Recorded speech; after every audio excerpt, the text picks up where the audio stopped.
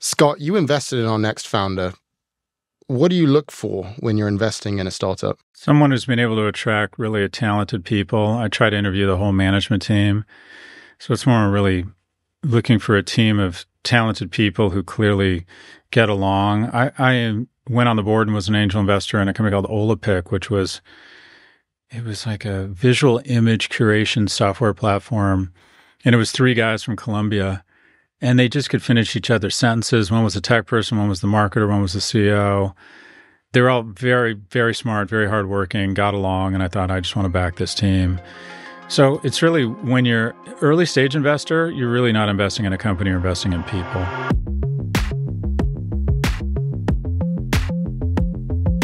Welcome to First Time Founders. I'm Ed Elson. Online newsletters have exploded in recent years. During the pandemic, we saw the rise of Substack, which became the home for writers and creators who wanted to monetize their work independently. Newsletters are also essential to our business. Scott considers our newsletter, No Mercy, No Malice, to be our flagship product. We've invested significantly in this asset, and we now have nearly 500,000 subscribers interacting with our content every week. That's why I'm excited to introduce our next guest, Tyler Denk, who's an expert in all things newsletters. After leading growth and product at Morning Brew, Tyler started a newsletter distribution platform called Beehiiv. In less than 2 years, Beehiiv amassed a network of nearly 15,000 active newsletters, 50 million readers, and 500 million monthly impressions. And, unlike so many software platforms these days, he achieved profitability. Now he's looking to take on the incumbents, with Substack at the top of the hit list. Tyler, thanks for joining us. Thanks for having me. Happy to be here. The story of Beehiiv really begins at Morning Brew. Could you give us the rundown of first what Morning Brew actually is, and then also what you did there and how that led to the creation of this newsletter platform, Beehiiv? Yeah, for sure. So I joined Morning Brew back in 2017 as the second employee in a very fun role ranging from growth and engineering and product, just doing anything we could possibly do to scale the newsletter size. It sounds like you're pretty familiar with the whole game of being able to scale your audience, expand the newsletter. My first project was creating the Morning Brew referral program, where by incentivizing different readers, you could earn t-shirt, coffee mug, crew neck, whatever that looks like. We realized that our existing audience was already natively sharing with classmates, friends, family. So being able to help further incentivize them with rewards. One thing led to another. I built that on contract. Austin Reef asked me to come on full time, and I came on and just built anything that would help us grow. I guess to take a step back and answer your question, like, what is Morning Brew? Morning Brew is or at the time, was a daily newsletter Monday through Friday that covered business news and finance, kind of like Bloomberg, but more for a younger demographic, millennial, told in a conversational voice and tone. I joined, it went to about 50,000 people every day, Monday through Friday. When I left, it was 7 days a week, going to 3.5 million subscribers. And then so the team grew from obviously me as the second employee to about 35, 40 people when I left in 2020. Why did you decide to join a daily newsletter with 50,000 subscribers? What led you there? Yeah, it sounds crazy now, right? Yeah. Yeah, looking back, everyone's like, oh, you were early at Morning Brew. That's amazing. At the time, it was the furthest thing from like a sure opportunity. There was the two co-founders and a writer in a closet-sized office in the NYU campus dorm. When Austin, who is a friend from Baltimore, reached out to me, I had $4 in my bank account. And when he asked if I would be able to build a referral program, I lied and said that I could because I needed money, and I built it. Nice. And after building that in the 2 to 3 weeks that took, it was the first time that they had a engineer, quote unquote, I'm self-taught, but an engineer to help build something. And of course, as like a team that's growing, they had a laundry list of things that they wanted to be built, and I provided an opportunity. So I spent that summer building a little bit of everything from the website, the referral program, social share icons where you could share the individual stories on Facebook, Twitter, LinkedIn. And during that process, I had full access, like you do in a startup, to everything from the inbox, from user feedback, to other people talking about the product and seeing how the team works from the inside out. And during that experience, I saw the rabid fan base that they had of people emailing in daily, being like, I can't start my day without reading Morning Brew. I've shared it to my entire class. All of my coworkers are reading it. They're raving about it. Wow. And it was kind of like that, like aha moment of they've clearly struck a chord in an opportunity in a market that I think there's already a huge market for business news from looking at Bloomberg and all of the other larger established publications. They were doing it in a very fun, novel way, and it clearly resonated. And then seeing how passionate the team was kind of like my 2-month on trial experience of being like, I actually think they're onto something massive here. Yep. And whether they go into education or just being one of the largest publications for millennials to get business news, I felt both were a pretty promising opportunity. So then in around late 2021, you decide you're going to start your own newsletter platform when things, I presume, were going super well at Morning Brew. Why did you do that? Yeah, so there was a slight gap. I left Morning Brew in 2020, right before they got acquired by Business Insider. I didn't know that acquisition was happening, but through that experience of 3.5 years at Morning Brew, fortunately, Morning Brew was like a huge success. We were making a lot of money. We had 40 people on the team. We were like the go-to email newsletter. Yeah. And I had built everything from the referral program to the website to our content management system to an ad management platform that our sales and copywriting team would use to handle all of the different brand advertisements. So more or less kind of built a platform within the company that was internal for our employees to use, and it worked really well. It was kind of what made us a well-oiled machine to be able to operate at the scale that we did. Mm-hmm. And at that same time, the good thing about email is you can always receive replies from your readers and get feedback. And there was always feedback coming in daily of what referral program do you use? It works really well. How does your newsletter look so good in all of these different mail clients? How are you able to share your stories to different social platforms? I'm trying to work with a developer and build something similar.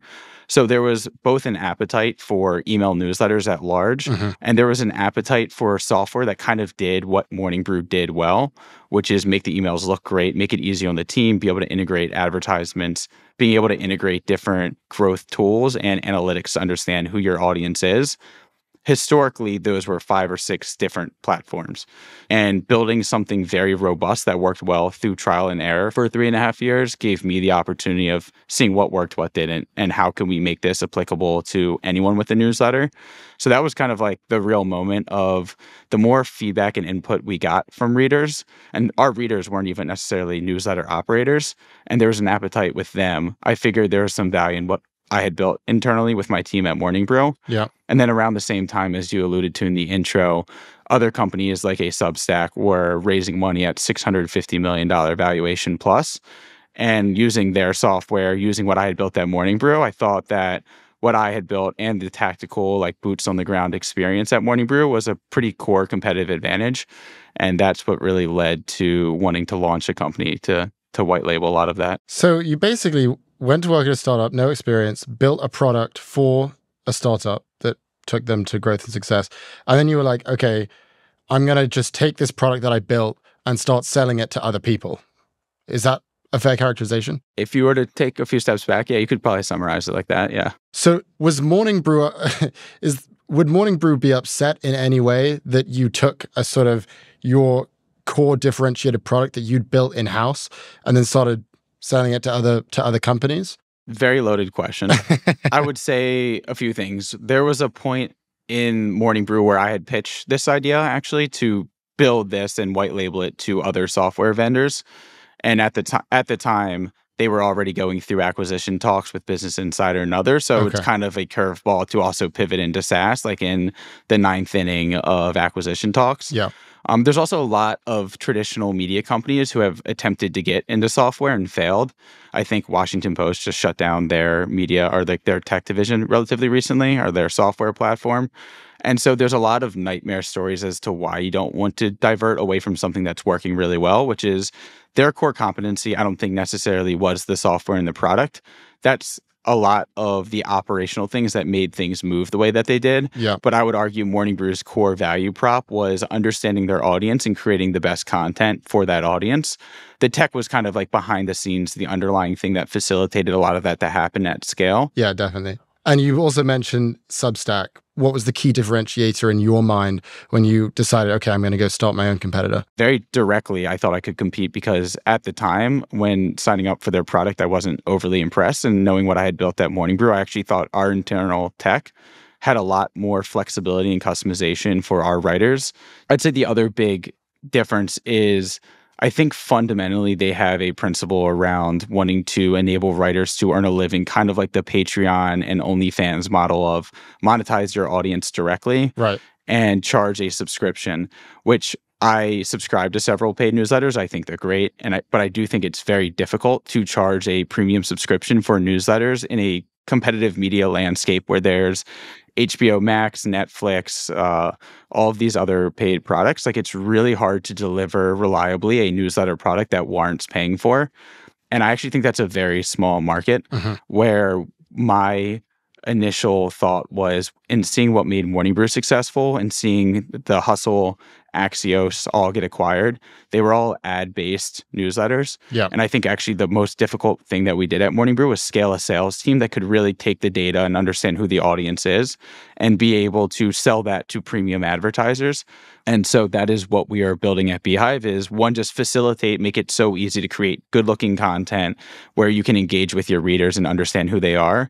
But if you want to monetize, rather than you having to sell all of these D2C brands or premium advertisers on why they should monetize and advertise in your newsletter, we can actually help facilitate that transaction and place premium ads in these newsletters. So you have the upside of monetizing without having the sales team to do so. So where is the majority of your revenue coming from? Our primary business model is more of a traditional SaaS. So we have the free plan to get started.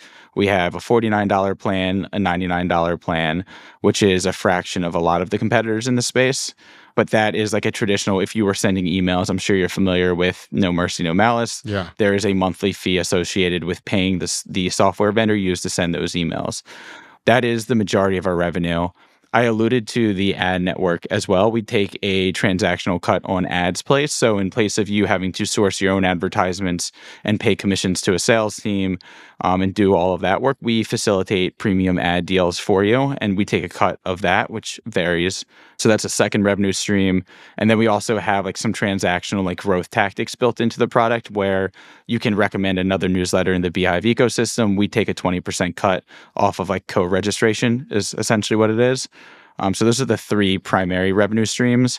We facilitate premium subscriptions like Substack, but we don't take a transaction fee. So that's 100% revenue to the content creator. I feel like the big milestone that people like that founders like to talk about is 1 mil in ARR. So when did you hit that?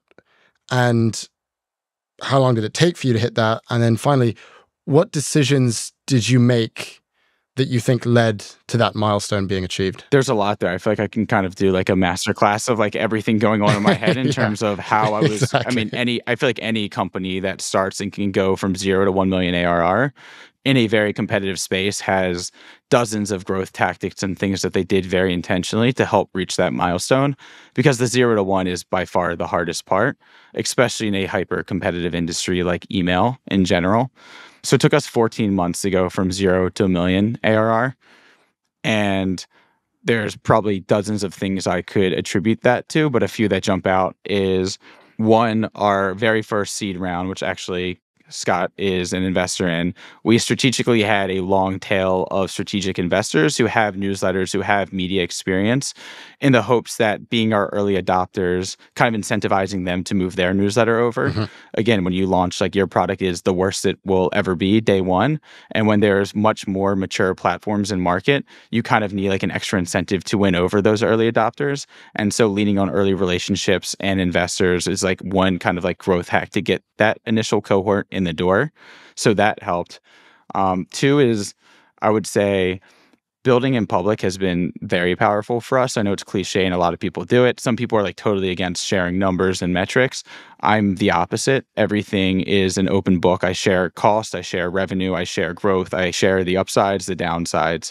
Because one, I think people can align with a person and a story more than like a business and a brand. Yep. And so I never intended to really be the face of the brand, but in being able to share and promote other newsletters who are having success on the platform, and also being very quick to respond to user feedback and how we can make it better, I've kind of become the face of the brand. And in doing that, I have been very vocal in how we're building the business, because I actually think it's hard as shit. And I think that people actually resonate and are intrigued to learn about how you go from 0 to 1 and even how you hit scale, how we're prioritizing engineering versus support versus product versus growth, what's working and what's not. And so I've kind of done it through content and just being able to share the journey of how we've been able to do that. And then I'd say the last one is we've developed a reputation for shipping features very quickly. I think a lot of that's actually born out of the insecurity of being a young company. And when we're in this space where our top 10 competitors are so much further, like been around for 5, 10 plus years, they have a much more robust feature set. What I wanted to prove to the market was, one, we can ship really good product very quickly. And what that tells them is maybe we don't have feature XYZ, but if you've paid attention to our pace and velocity of shipping, odds are we will get to XYZ very quickly. And so it kind of buys you a little bit of time of winning people over with whatever features we do have. And if they grow frustrated that we don't have something, kind of earning their trust that we hear them, we know what's important, and that we can prioritize that. Yeah, the building in public thing is so interesting. We've had a lot of founders on we've discussed this topic.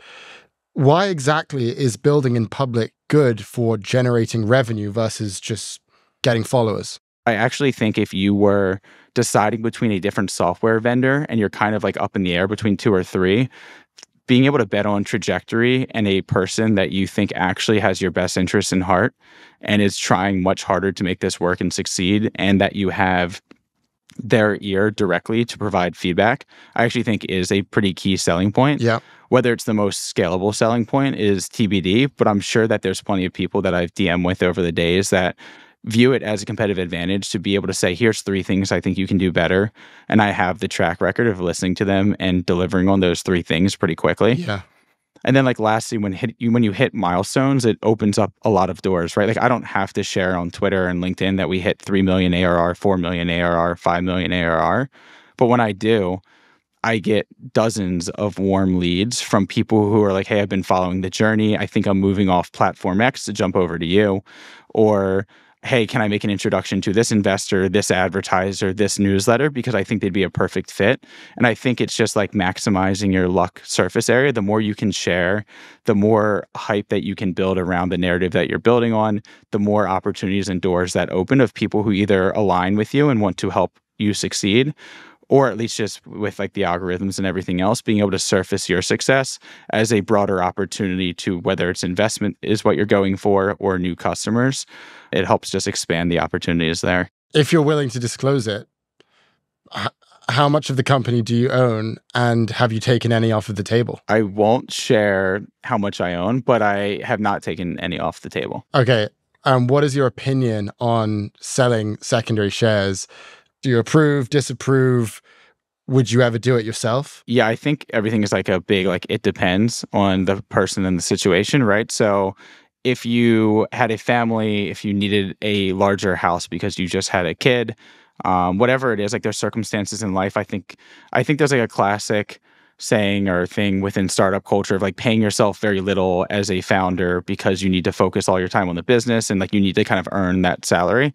And like completely disagree with that. Like I'm able to pour 14, 16 hours a day into the startup because I pay myself well enough that I'm not stressed financially to have to worry about bills and other miscellaneous things that distract you in life.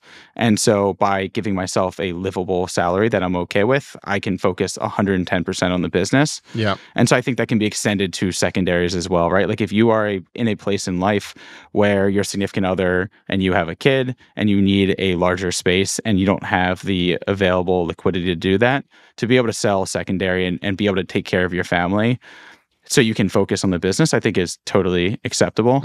I mean, I have to give an idea of equity stake, I have 2 co-founders. We didn't split equally, but roughly. And then we've done a seed round, an extension, and then our Series A. So fairly diluted. And I'm also someone who doesn't love the traditional like raise an A, raise a B, raise a C. Like that's why you alluded to in the intro, like we were profitable for 2 months earlier this year. Since raising our A, we've hired a shit ton and are not profitable on a month-to-month basis. But I think we should get pretty close to profitability again in 2024. And the goal is to not raise again for a lot of the reasons we kind of just mentioned, right? Like I am diluted a good bit from having 2 co-founders and having 2 rounds of funding. And I think we've been able to run the company extremely lean. We have people who are really good at what they do, and the business itself has pretty high margin. So I don't see a reason to continue to burn cash just so we can go to the Series B. I'd rather build like a sustainable business that can eventually flip the switch and optimize for profits. To what extent is money motivating you as you build this business? And do you consider Beehiiv to be the thing that will set you up financially for the rest of your life? The goal is for that answer to be yes, right? So 5 million ARR right now in like month 20, and that doesn't include the other revenue streams. So at about a $7 million run rate in under 2 years, I feel really good about our team. We're extremely talented, extremely hungry, run really lean, and the space I think is pretty ripe to be disrupted. And so I don't see any reason where if MailChimp can get acquired for $12 billion, I think our goal, our ambition is much broader than the software that they built when they got acquired for $12 billion. Right. And so I do think this can be a massive multi-billion-dollar business, which I think by most measures of success would be financially set if that were to happen. So that's like for sure the goal and the vision of what we're looking to build. As far as like money as a motivator, like I remember in a younger stage of my life thinking people always like after an entrepreneur sold the company talking about like their users and how like the new acquirer like didn't set up their users for success long term, and like there's always like kind of headaches after an acquisition, or that there can be. And I always viewed that as like, who cares? You kind of just walked away with $100 million. Do you really give a shit? And I've changed a lot on that. And like the answer is like yes, because there's a lot of users and people who really stuck their neck out and helped us get to the point that we are. Yeah. There's a lot of users who put up with months of our product being like a clear number 10 in the space, but trusting that we would figure it out and build and actually proactively provide a lot of feedback. And so there is like a very unique perspective in like, I want to do what's best for our users. And I've also, in building this, you kind of forget a lot of these businesses are newsletter first businesses that are trusting us as a 20-month company to run their business, to monetize, to be able to push conversions downstream. And there's a lot of responsibility in making sure that we do that really well. I'm not going to bullshit you and say that money isn't anything that I care about. Like I for sure have aspirations, would love to be financially free to be able to support my family and those that I care about. But there's a lot of like mission and vision built into that was always there from the beginning, but it actually becomes a bit more amplified throughout the journey, I'd say, to really look after your users and make sure that their best interests are in heart. We'll be right back after a quick break.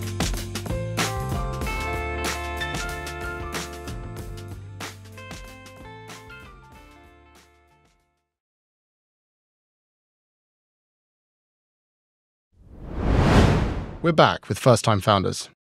What are the biggest challenges you faced starting this company and as a founder? Yeah, I mean, a lot.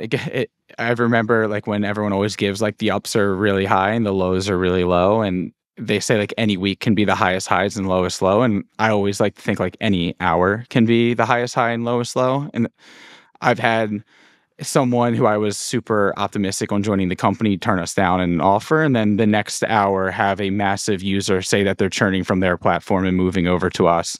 And the swings are wild. And when you care as much as I do, like it's very much amplified. And something I'm trying to work on is trying to be a little bit less, a little bit more steady along the journey, because there's a lot of swings. One of our not yet co-founders, but first I'd say employee, our CTO, Andrew Placken, was a good friend, and he ended up passing away about 8 months into the journey. And so he worked with us before we went full time for like that summer in 2021, and built the company, had our initial seed round. He joined full time along with my two co-founders, and unexpectedly passed away in May of 2022. And so as a company of, I think, 6 people at the time, he was kind of like our X factor. He was like a 10x engineer. I don't think 10x actually does it justice. He was like incredible. And just about the time that we were really hitting product market fit, we had a lot of big time users with high expectations moving over. And he was kind of like the de facto guy to fix things, solve things, push features out. So it's like a small 6-person company losing arguably the most important person in the company, both on like a personal and emotional level, but also the technical competence and everything in between. Yeah. I mean, it's hard to compare anything as being like a more difficult experience in the journey than losing probably the most important person in the company. Also at a time really when startups are so difficult and, like all of the metrics of 9 and 10 startups fail. And it was right around that time in like March, April, where we really struck a chord in the market. We were really starting to compound and scale. And it was like that, oh shit, like I think we broke through is this even going to work and get off the ground? Like this is off the ground and working. Now we just need to execute and scale. And everything we were pouring, 16 plus hours a day into, to have someone in your core team, your CTO, pass away, one, emotionally and personally, like devastating from everyone that looked up to him on the team, myself included. Yeah. And then just from like it's hard to not conflate the business and the personal, but it's like everything we've worked so hard could completely fall apart unexpectedly because of this. And so that was an extremely challenging, I'd say, several months of shuffling CTOs, trying to hire a CTO, try to regroup the team when we were so small and fragile. And in a way, like not that there's any positives out of that, but to go through that experience and be able to rebound the team and really align and execute, and everyone kind of stepped up to get done what they needed to get done, has put a lot of the other challenges into perspective, because I hope that nothing is ever as terrible as that was. And that makes the other like day-to-day challenges a little bit more manageable. What did you do personally to move, I mean, not past, but how did you motivate yourself personally in the midst of, I'm sure, extreme grief? And then how did you, as a company, move past that? Like, what kind of tone do you even strike with your employees when something like that happens? Yeah, I feel like it's the classic like fight or flight, or like wartime, peacetime CEO, where not that I wasn't already giving it 110% and cared way too much about this business and was like giving it everything I could, but my way of dealing with it, probably not the most healthy in retrospect, but like I need to work twice as hard to make sure that we can get through this.